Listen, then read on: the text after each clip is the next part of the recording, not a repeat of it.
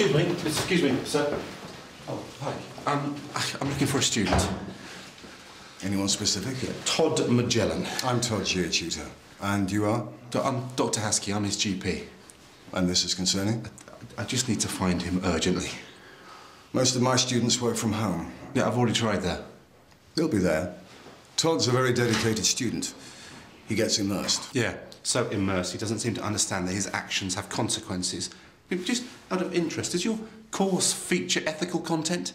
Are you teaching these young people how to socially interact? I'm a bit too busy for a Luddite speech on the evils of computer addiction. Look, I just need to talk to him. Technology is simply a tool.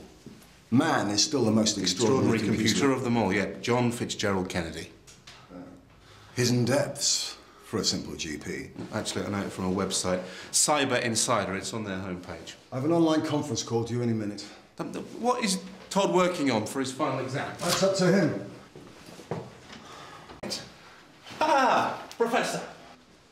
I haven't seen Todd all day. Oh, no, you wouldn't have done. You see, I just dropped him off at St. Phil's Hospital. You're not going to ask how he is? Your student collapsed after spending 36 hours straight trying to solve your encryption problem.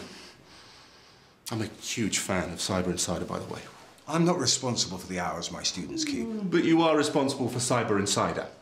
I can neither confirm nor deny that. Yeah. Are you also responsible for making your students compete against each other to try and solve the problem, and then they get to gain a work placement at the end of it? I'm very busy. Goodbye. That's not a very ethical selection process, is it? I mean, as a doctor, I'd say that kind of pressure is potentially dangerous. I mean, it's already put Todd in hospital, hasn't it?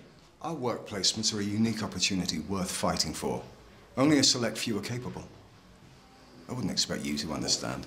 But the university authorities, they might understand.